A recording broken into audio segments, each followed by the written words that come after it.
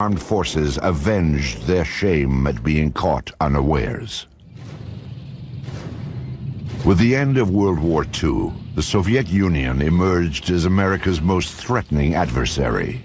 The Soviet detonation of an atomic bomb in 1949 and the sheer size of its armed forces kept the United States military in a perennial state of alert. In July of 1952, during the administration of Harry Truman, Washington, D.C. appeared to be the target of airborne intruders. But the prowlers weren't Soviet fighter planes. They seemed to be UFOs. Perhaps the most important sighting of all time was the so-called Washington merry-go-round. On 2 weekends in 1952, July 19 and 20, and July 26 and 27, UFOs were tracked by radar and seen by numerous individuals over Washington, D.C. and its environs. People at Andrews Air Force Base and at Washington National Airport went outside and could actually see objects in the sky that matched positions of blips on the radar scopes. And the net result of it was, for a couple days there, UFOs seemed to have had their way over the skies of Washington. On the third day of the sightings, as operators tracked the mysterious signals, curiosity suddenly turned to panic. The objects were heading toward the prohibited airspace over the Capitol and the White House itself. The Pentagon ordered jets from an airbase in Delaware to intercept the intruders. Al Chop was the Air Force's civilian spokesman on UFO issues. He was called to the radar room at Washington National as the dramatic incident unfolded. We were observing about 4 or 5 known flights and about 12 to 14 UFOs. And we saw the flight coming in from Delaware. We could see them on the radar scope, and the moment they came on the scope, all the UFOs disappeared.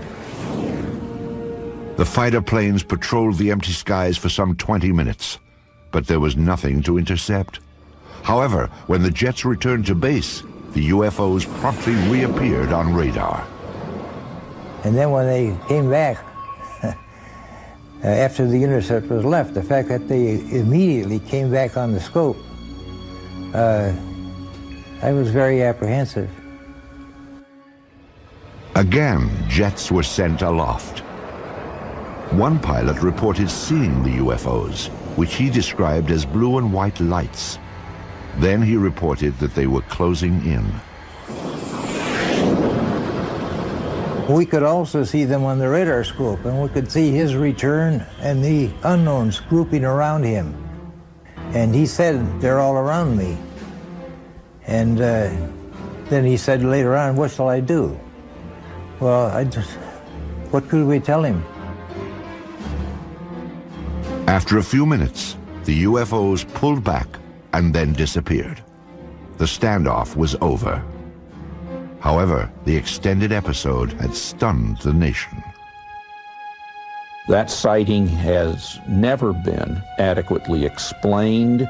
Because it happened in Washington, D.C., it alerted everybody right on up to the President of the United States and caused a national press conference by the Chief of Intelligence of the Air Force to try to calm everybody down.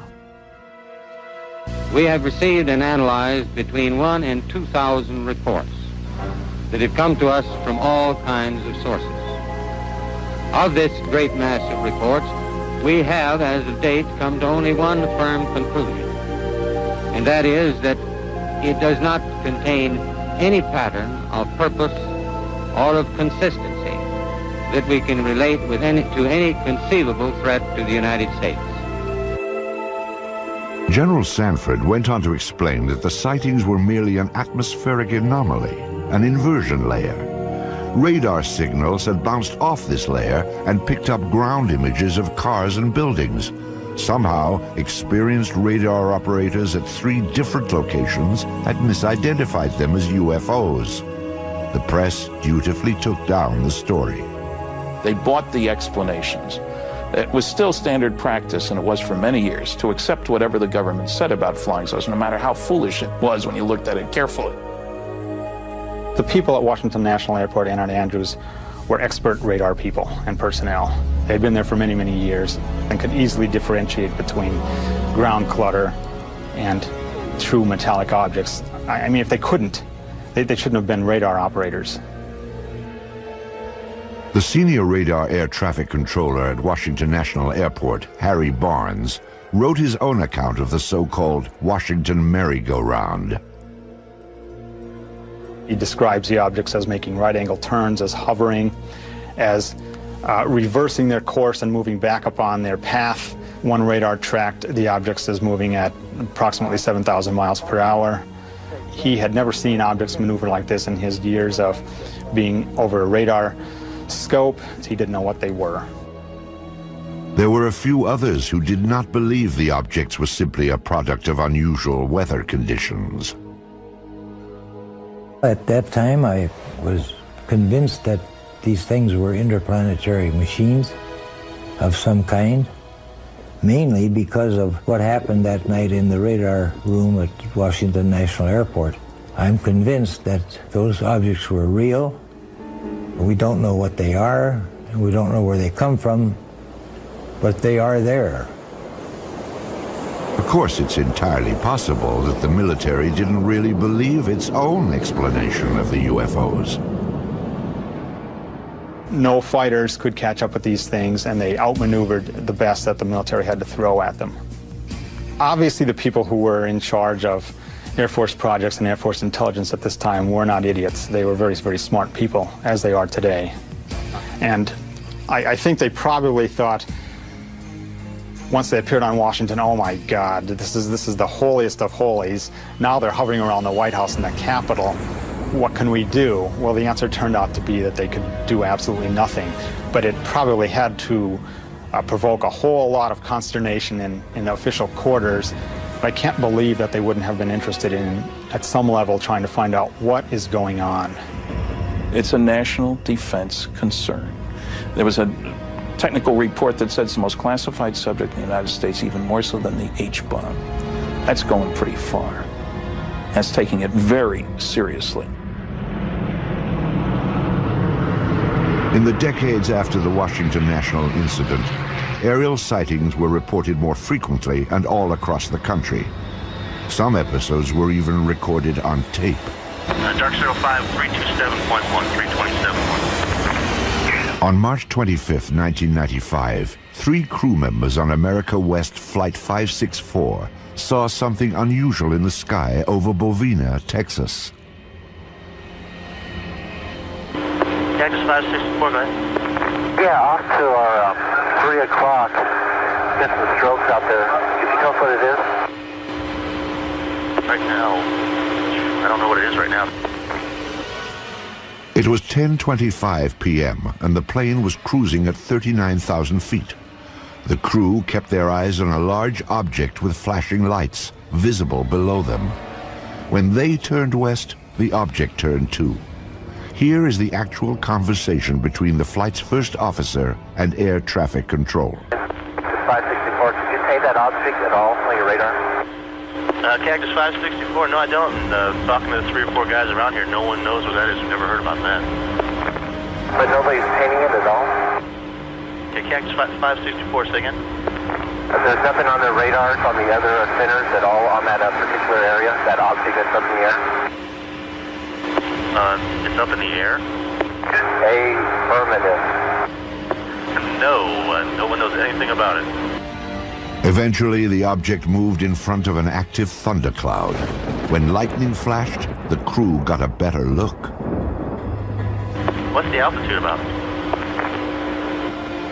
I don't know, probably right around 30,000 or so, and it's with a drill that starts from going counterclockwise, and the length is unbelievable. The airline crew was seeing something that ground radar was not picking up. Air traffic controllers alerted Cannon Air Force Base in eastern New Mexico to check if military aircraft, or perhaps weather balloons, were known to be in the area.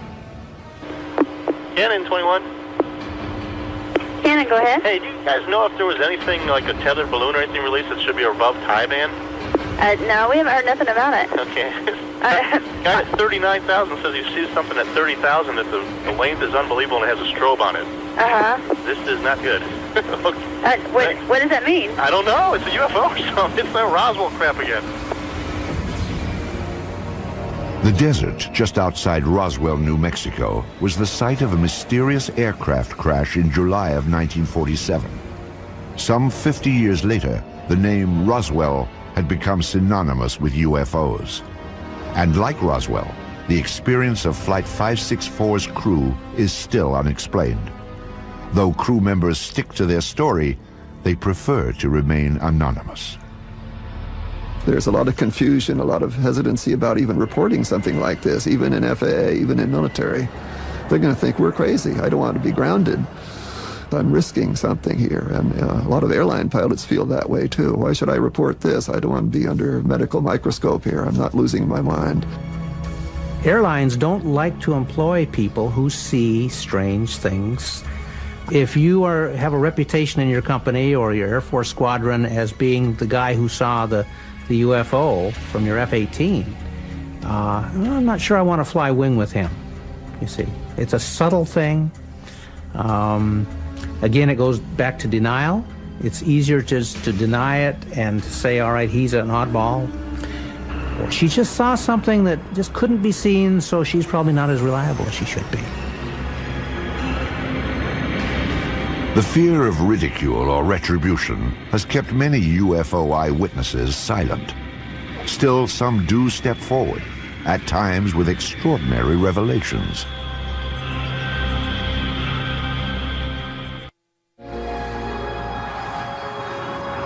Shag Harbor is a small fishing village on the east coast of Canada. It is a peaceful place where the locals focus on the sea, not the sky.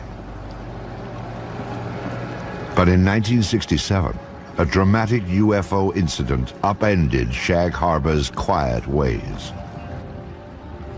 It was October 4th, 1967, when two of the townspeople en route to their homes spotted something strange above the tree line. My friend and I were talking as I was driving, and all of a sudden my friend said, look at those lights in the sky. When we first seen them, they looked like they were stopped. Of course, we was driving in the car and we couldn't tell if they were stopped or if they were moving or what they were. And after we lost sight of it and we went around the corner, we gained sight of it for a few more seconds, then we lost sight of it again. I know I was scared when I first got out of the car because I wasn't very long getting into the house, like to get my father and get him to come out and have a look at it. And I was kind of hoping that it would stay there long enough for him to see it, and it did. And I come home and I told my mother about it, and first question, of course, was you drinking? And I said, no, I don't think so. Smith and Kendrick weren't the only ones to see the strange lights. Many of the locals watched as they flickered off and on. Suddenly, the luminous object turned on its side and plummeted into the harbor waters. Eyewitnesses rushed to notify the Royal Canadian Mounted Police, or RCMP. The people who initially arrived on the scene, the civilians who were called in to aid the RCMP, concerns were for survivors. Most people saw this thing occur from a distance, and it was initially thought that perhaps it was an airplane crash. But what the eyewitnesses saw, or in this case what RCMP officers saw when they arrived on the scene, I mean, there were at least 3 officers on the shoreline that at least saw a pale yellow light moving on the water. They all felt that it was something quite unusual. The RCMP officers were not alone in observing the mysterious object. They were surrounded by a small gathering of spectators. And we all seen it, the police seen it, and everybody was, I guess, startled by it, and none of the people that were there had ever seen anything like it before. You know, I know I hadn't. The witnesses stood and stared, mesmerized by the strange light on the water. Then, just as suddenly as it had appeared, the light vanished. A Coast Guard cutter was summoned, but local fishermen, already on board their vessels, headed for the spot where the light had last been seen. They were looking for survivors, but the only clue that anything had happened that night was a thick layer of an unknown substance. There was a great bubbly foam, and it was yellow. Nothing I had ever seen before. You couldn't smell no odor or anything. And we went about probably 3 lengths of the boat, and we ran out of it. And we turned the boat around and came back into it, and we ran out of it again. The foam, like the lights, eventually disappeared. When it was obvious there was no further sign of distress, the search ended for the evening. By the following morning, the RCMP had already made contact with nearby military bases. They were hoping to find a reasonable explanation for what they'd seen. There was none. This left the small town of Shag Harbor to become big news. It's a headline story throughout the North American press and beyond. And in that, it was said quite clearly, there were statements made by personnel at Canadian Forces headquarters in Ottawa saying that, yes, indeed, we are searching for the crash of what we believe to be an unidentified flying object. This is one of those rare cases where something indeed real has gone into the water, and it's not an aircraft, and it's not space junk. This was an official statement. Canadian Armed Forces clearly stated that the object was officially a UFO. But the question of where it went after hitting the water was still a mystery. Canada's Department of National Defence was determined to find out. Military authorities ordered an underwater search. Within hours of the sighting, a Navy diving team was bobbing off the shores of the tiny fishing village, scanning the harbor bottom for debris. Meanwhile, Shag Harbor residents were stunned by what was happening in their small town. Those who had been the first to witness the lights were quickly gaining notoriety. Everybody teased me a lot about seeing Martians and all this stuff, but I believe I see something. I did see something, there's no question about that. And what it was, that I don't know, but it was something. It was definitely something. The people of Shag Harbor had no expectations. Roswell, although it occurred in '47, did not become, a story and a case until almost into the '80s, at least until '78. And they weren't influenced by that. Shag Harbor stood alone. Nothing was found during the Navy's 3-day vigil. On the 8th of October, the search was canceled. Media interest began to wane, and life in Shag Harbor settled back to normal. But researchers now claim there is more to this incident than originally revealed. 26 years later, the case was re-examined and unofficial information began to emerge. The men from the original Navy diving team were the first to talk, and what a story they had to tell. These men are claiming that there was a second operation, and their story has been corroborated by other Armed Forces personnel, that this UFO did not stay in the Shag Harbor area, but got away under the water and went up the coast and came to rest near Government Point. Now, at Government Point, you have a secret base. In those days, it was an American base on Canadian soil. To have an unidentified craft of any type sitting very near this facility and on some of their detection equipment would be a matter of extreme concern. The Shelbourne military base at Government Point is now closed.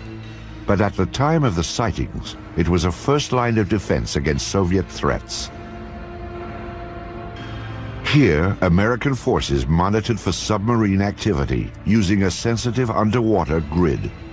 According to the unofficial story, an object triggered the detection device, and a flotilla of Navy vessels responded. From our best information, 6 to 7 ships camped over the object for about a week, keeping an eye on it. Divers went down on it. One diver in particular makes no bones about it that this thing was an unidentified flying object, and there were things on it. And as the men put it, there was still activity in these crafts. And they're absolutely certain that it was nothing from this earth, that it was a UFO. So this does go beyond the official record by quite a stretch. According to researchers, other eyewitnesses have come forward, making this story difficult to dismiss. So what evidence do we have of this happening? We have 3 to 4 people that tell us the story that this did happen.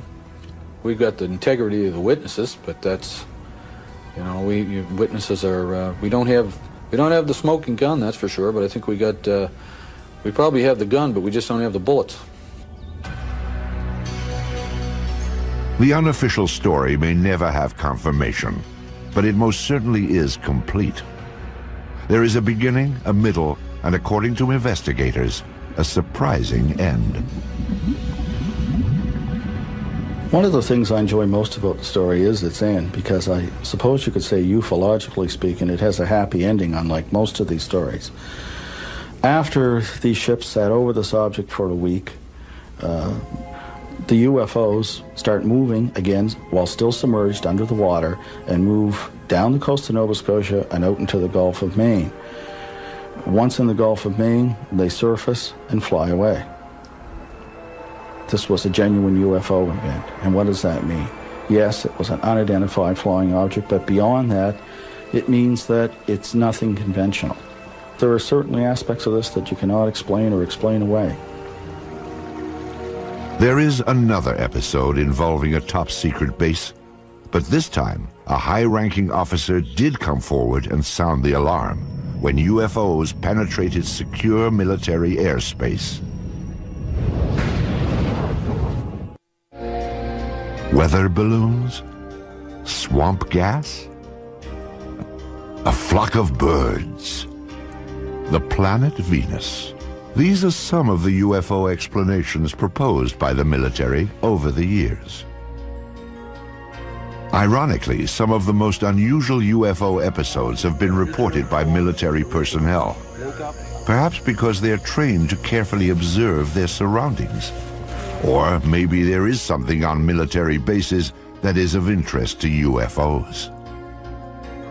Of all these troubling accounts, few compare with the experience of 2 of the world's most technologically advanced countries, the United States and Great Britain. This was Bentwaters Air Force Base, located 140 miles north of London. The Rendlesham Forest stands just outside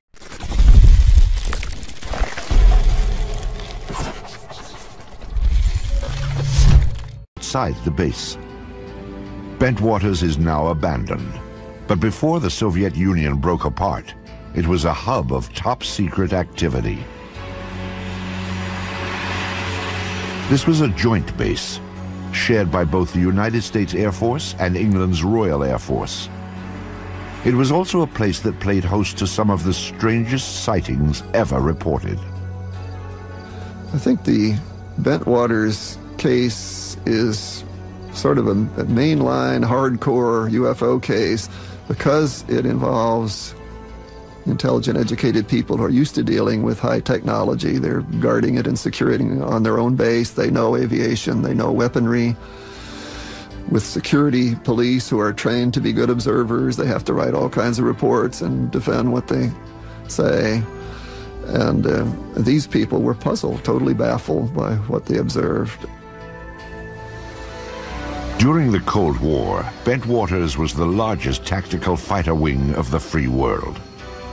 Perhaps its most noteworthy period came in December of 1980, when both the military and the local townspeople watched a dramatic UFO episode unfold. Some say it even rivals the Roswell incident of 1947.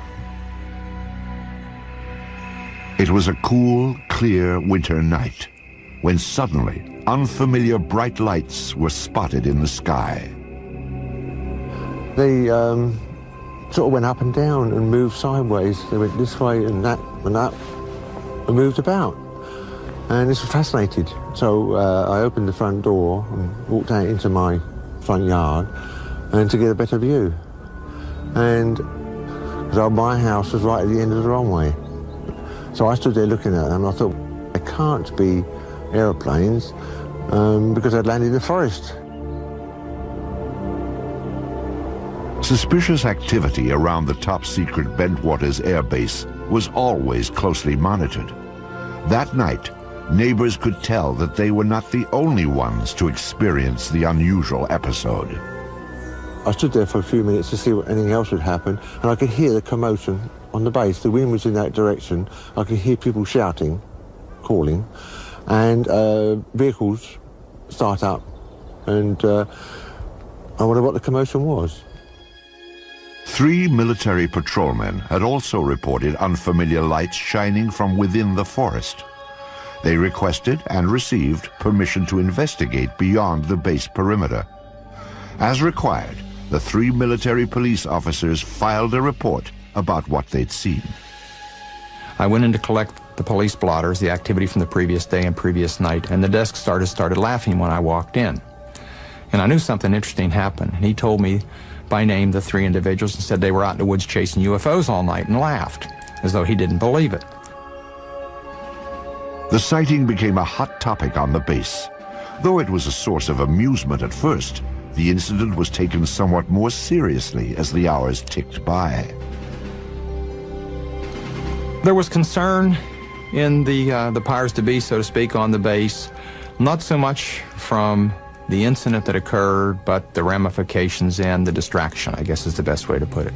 Because a lot of those security policemen were guarding some very, very important materials and had a very, very responsible job. In order to get the base back to normal, the military brass dispatched a team of their own police to investigate. They hoped to find a reasonable explanation for the strange lights. But what they found only heightened concerns. The next day, several of the police went out to the area and did find indentations on the ground, and they called the British PCs, the British police, who came out and wrote it off as hens nesting and rabbits burrowing. The interesting thing is there were 3 depressions which were equal distance apart, and they were all the same diameter, and the ground had been depressed the same depth. Quite interesting. But the story did not end there. 2 nights later, the object returned. An American military team responded, setting out towards the forest. This time, investigators brought a Geiger counter to check for radiation, plus cameras and a tape recorder. Here is the actual recording of Colonel Halt as he encountered the mysterious object near Bentwaters Air Base. Oh, I saw a yellow tinge in it too. Weird. It appears to be maybe moving a little bit this way. Yes, it's better than it has been. So, it's coming this way. It is definitely coming this way. The pieces of it are shooting off. There is no doubt about it. This is weird. Go in. Suddenly the object, the red object, started dripping like molten metal, just like coming out of a crucible. It dripped for, I would say, several minutes and suddenly exploded. There was no sound, just a poof, and broke into multiple white objects, and they all disappeared. We were very puzzled at that time. We really didn't know what to think. In the forest, the military squad detected some unusually high radiation levels. However, they found no other evidence to explain the situation. Then, the team observed a stunning display of lights in the northern sky. The dazzling lights proved to be a mere prelude to the stunning object that appeared in the southern sky. Suddenly, the object to the south approached at very high speed, stopped, I would say a quarter, half mile above us, I can't really tell for sure, and sent down some type of a beam that fell right at our feet. It wasn't like an ordinary light that fans out. This came down straight like a laser beam. Illuminated the ground, a small circle, 8, 10, 12 inches in diameter, probably for about, I'd say, 10 seconds. Well, I was very concerned then. Are we getting a signal? Are we getting a warning? Or was this some type of a weapon that hadn't gotten us yet? Just as suddenly as it appeared, it clicked, disappeared. 3 hours later, the UFOs were gone, but mass confusion had taken their place. We were sure nobody would believe this, and I say we were all thinking, wow, how are we going to cover this up? You know, what are we going to tell people? We can't tell the British. We can't go back and tell our bosses. They'll think we've all been out here in the woods drinking or something, which wasn't true, but there was great concern. At the risk of ruining his reputation, Colonel Halt reported the incident to a superior officer the next day. He then turned in his audio cassette from the night before. After a staff meeting, the officer asked Colonel Halt to discuss the matter with the British liaison. The liaison was out of town, so Halt wrote a memo. I wrote a memo which has become somewhat public, I guess, and kind of cleaned it up a little bit and abbreviated what happened. Later in the night, a red, sun-like light was seen through the trees. It moved about and pulsed. At one point, it appeared to throw off glowing particles, and then broke into 5 separate white objects, and they disappeared. I expected a phone call or somebody to drop around to see me real soon. Nothing happened, and nothing happened. You know, days turned into weeks, and I kept asking, well, you know, is there any interest? And finally, it just became a non-issue. Bentwater's commanders were content to let the matter drop, or so it seemed. But subsequent events would suggest that both the British and the American military regarded the incident at Bentwaters with the utmost gravity.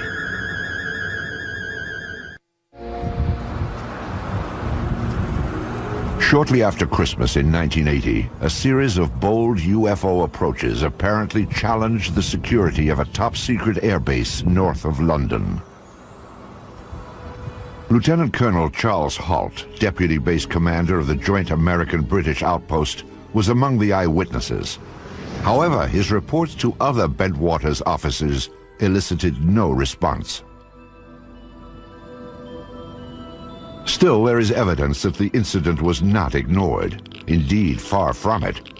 The local townspeople were among those who noticed a change around Bentwaters. I had customers come round to my garage who were military men. I asked what was going on, and they said, well, they weren't allowed to say. And I had 1 or 2 officer customers, and I asked them, and they weren't allowed to say either. I don't know why. British UFO researchers Dot Street and Brenda Butler attempted to interview eyewitnesses, but were barred from the base. They didn't say it was a UFO, they said something had happened in the forest. And when we came down and we actually tried to interview people, we were just stopped. A breakthrough came for the UFO investigators when military personnel began to reveal a bizarre story that included more than just the sighting. They claimed an alien craft controlled by extraterrestrials landed in Rendlesham Forest and made contact with American officers. These curious reports have been ignored or denied by government and military officials. Despite this dismissive reaction, some say that the armed forces were keenly interested in the events at Bentwaters. People did investigate. They did it from an arm's length. I was never formally debriefed, and I can't, to this day, can't believe that. I do believe some people crept around the base, so to speak. I do believe there were multiple agencies with a great deal of interest that probed discreetly. I can't explain. I've had people indirectly approach me trying to pry information out and to find out what was going on. Military officials offered only conventional explanations for the extraordinary reports. Among them, that a satellite had fragmented as it re-entered the Earth's atmosphere. I can't rule out that a satellite didn't fall, or a portion of a satellite didn't fall in that area, but how would one account for the object moving through the trees? And the objects in the sky, they did not fall down. They stayed in the sky and moved about in sharp angular patterns, and there were 3 of them. And indeed, it does seem that some space debris did come through at around about the time concerned. But it should be remembered, of course, that the Bentwaters incident occurred over a series of nights. Another explanation for the sighting was refraction of the beam sent out by a nearby lighthouse.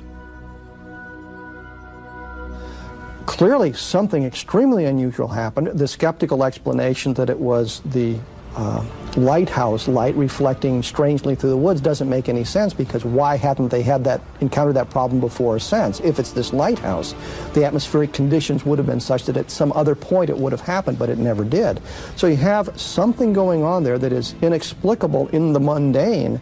You've got very credible people who are charged with guarding a facility who cannot explain it, and if these people are incompetent, we'd better get them out of there. But none of the military personnel said to be involved were removed from the base. And publicly, it seemed both American and British officials were not anxious to pursue the matter any further. The corporate view of the British Ministry of Defence about the Bentwaters case is simply that the case was looked at the time and was not judged to be of any defence significance. Well, I've not seen that borne out by any analysis. It certainly seems to be an example of bureaucracy gone mad if you have something like this happen and people blandly say it's of no defence significance. Years later, the official position concerning the Bentwaters incident was revisited. This time it was brought before Parliament by no less than a former British Chief of Defence, Lord Hill Norton. Either the Americans, and indeed the deputy base commander, were hallucinating, or they believed that something had landed there, and they had taken photographs and records of it. In either event, it must be of interest to the defense of the United Kingdom. Despite such pronouncements, the military kept quiet about the incident at Bentwaters. Oh, there's no doubt in my mind it was some type of a cover-up. And I think there were some misleading stories put out. Somebody didn't want the general public to be aware of what had happened. Some 2 decades later, all physical evidence supposedly gathered during the incident is missing. No photographs have been found, although 3 separate search teams took pictures. And the military has no comment about the Geiger counter's high radiation readings in Rendlesham Forest. Perhaps the incident at Bentwaters Air Base in December of 1980 will never be fully explained. However, those who were directly involved have reached their own conclusions. I think something totally out of the ordinary happened, something that we don't have an explanation for, and I'd certainly like to have one. Have we been visited? Perhaps. There certainly was some type of intelligent control over what we saw. I don't think there were little green men on board or whatever, and I really can't explain it. I'm firmly convinced there was some type of intelligent control. The baffling episode at Bentwaters is but one on a long list of sightings that seem to merit an in-depth and impartial investigation. Some of the most credible of these reports point to UFO penetration of sensitive defense installations. But there is one place on Earth where military authorities are said to have actually examined alien spacecraft: the forbidden American airbase known as Area 51. The peculiar events at Roswell in July of 1947 seem to have established a pattern for government handling of the UFO issue in the United States. The more officials denied the existence of UFOs, the more it appeared they had something to hide. In the 50s, there was the belief that the U.S. Air Force had proof of some sort that these were alien spaceships and was covering it up to prevent panic. That, in fact, the government not only knows about flying saucers, but is in cahoots with the aliens, that there is a technology exchange going on. In the years immediately after Roswell, the Army Air Force designed and tested a number of saucer-like craft, but none appeared to be of alien origin, nor were they especially flight-worthy. However, in recent decades, suspicion that the government was test-flying captured alien spacecraft has begun to surface again. Attention focused on an ancient dry lake bed deep in the desert of Nevada, at the heart of the Nellis Air Force Range. It is a top-secret test site known as Area 51. There's a new body of folklore growing up around UFOs, and this is associated with Area 51, which is part of the Nevada test site. And the story is that flying saucer technology is being tested and flown in extraordinarily advanced aircraft that are being developed there. There doesn't seem to be any question that there are extraordinarily advanced aircraft being test flown there, and this has been going on for some years. Area 51 was the development site used for the F-117 stealth fighter. U.S.-operated MiGs have flown from that area.